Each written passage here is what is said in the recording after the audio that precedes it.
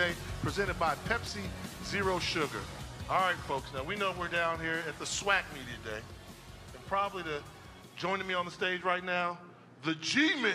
The G-Men. From Grambling State University. Can't say SWAC without thinking Grambling. I'll say that. Joining me now is the head coach of the G-Men, Hugh Jackson. On the end is Mr. Sundiata Anderson, the preseason defensive player of the year. And, not to be outdone, another defensive player, linebacker, Lewis Matthews. Hugh, you brought two defensive guys here first. I was talking to him before we got on camera. We know you do offense. Yes. But you told me that because you're a head coach, you do what? I do all. I do all. I have to coach the whole football team. So I've kind of stepped aside, have a new coordinator in Tony Hall, and I'm going to do a better job of coaching our whole football team. Talk to me about those two gentlemen you brought with you. I'm excited about these two young men that are here. First of all, they're leaders of our football team, tremendous student athletes, represent the G the right way, understand what we're trying to accomplish at Grambling, trying to get back to the championship. And these are two guys that's going to help lead us there. Your second year as a head coach for Grambling State, what have you learned about HBCU football and Grambling State? I've learned a lot. It was a whirlwind. Let's just be honest. Last year was difficult. It was different. Again, coming in, in December, trying to get a recruiting class together, trying to find my way with the last football team that was there, putting that all together, coaching staff, all of it. It was tough, but we made it through. And I think I had a better idea of what I needed to do as a head football coach. And sometimes you got to make decisions that's better for the program. So I made a decision to hire some coaches on our staff that would give me the opportunity to help change the culture and the environment of our whole football program, and that's what I've done. And don't want to discount the time, you know HBC football, don't want to discount the time you had at Tennessee State. Absolutely. But welcome to the SWAC. Thank you. As they would say, you got to welcome it last year yes, to the I did. SWAC. What are some of the things that you thought as a team you all needed to improve upon? I thought we needed to become bigger, stronger, and faster. And so I thought it was really important that we create a profile for what we wanted to be when we went out and recruited G-Men, and that's exactly what we did. And you can help me with this debate here. So one of my buddies is Ted White. Mm-hmm. Ted White, oh, yeah. quarterback at Howard, broke a lot of records, right? broke most of my records. So you know what I tell him? I said, well, Ted White, you can have all the numbers, right?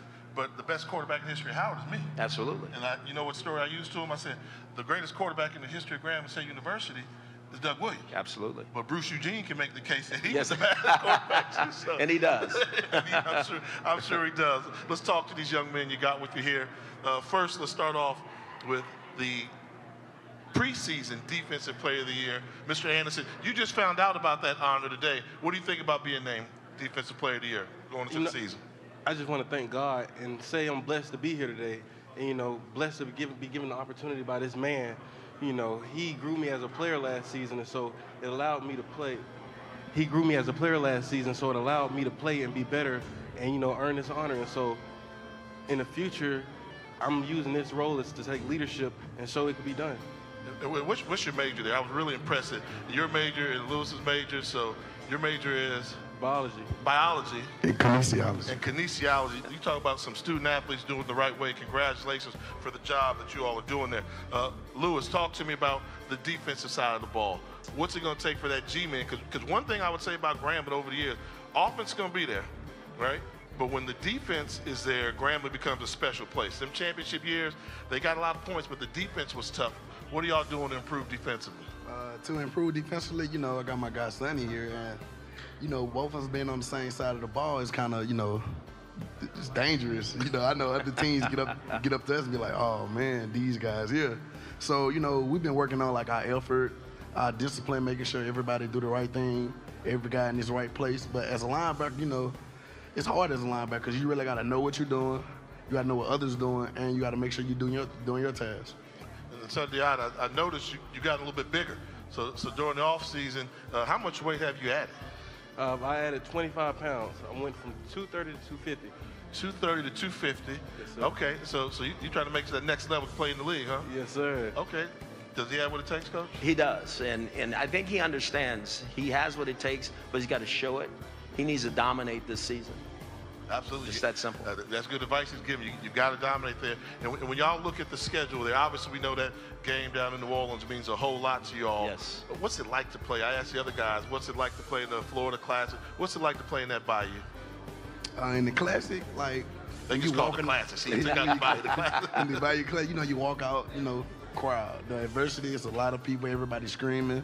Ground fam out there, you know, they cheering you on, going with it. And it's just a great feeling to be out there. When you talk about that Grand Fam, I think, unlike any other school that you come around there, saying that Grand Fam means a lot down there. Describe what it is to be a G-man. It's an amazing feeling to be a G-man. You got big shoes to fill. You know, for me, I'm following after Buck Buchanan's footsteps, and so I'm trying to achieve everything that he's achieved and more. And so it's just a great feeling to be in such history. And then Coach Eddie Robb, you know, what he's did for the program and what he's passed down, you know, we hear legends talk about his stories all the time. And so it just strives you to do better and be greater every day. You know, we got a saying in the hole, Coach Eddie Robb won't let it rain when it comes to practice. So, what was that, Coach? Won't let it rain when you come to practice? No, it'll be raining before we go out to practice.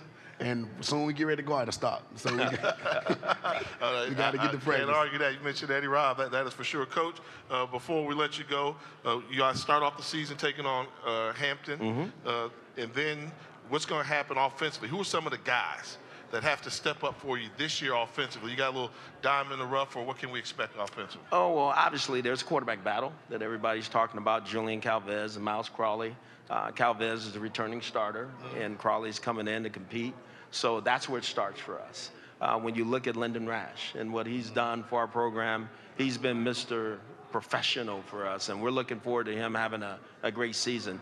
Across the board, I think we've improved, offensive line-wise and out in our skill positions. Floyd Chalk, who was the MVP of the Bayou Classic last year on offense for us, he's returning. So we feel like we got a chance on offense to be really dynamic this year. So we're looking forward to going out and showcasing our talent and ability. Well, we know the expectations are always high at Grambling State University. We'll see if you can get it done this season. Good luck to you fellas. Continue to do what you're doing. Coach, best of luck to you. Thank you. And when we come back on the other side, we'll hear from the reigning two-time SWAC East champion Tigers of Jackson State University.